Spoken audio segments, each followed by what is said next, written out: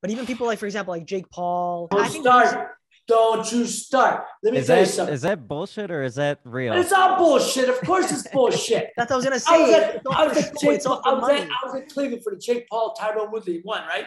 After the fight, Marcos Villegas, one friend of mine from LA, Romo, what'd you think? I said, it's all bullshit. It's all bullshit. I said, this guy can't fight a lick, meaning Woodley, yet he won that fight. If you go by it, he won that fight. I said, but of course he ain't going to get the win because he can't sell 2 tickets. The other guy, look, I tell this and I'll say this over and over. I admire Jake and Logan Paul. They've created something from nothing. The internet stars, they've created this movement, whatever the hell it is. Yeah. I said, they train like fighters. They train like real fighters. They got real fighters in their corner. BJ Flores, They got hype guys as real fighters as hype guys. Andre Berto walks them down. They just can't fight. That's no knock on them. They just can't.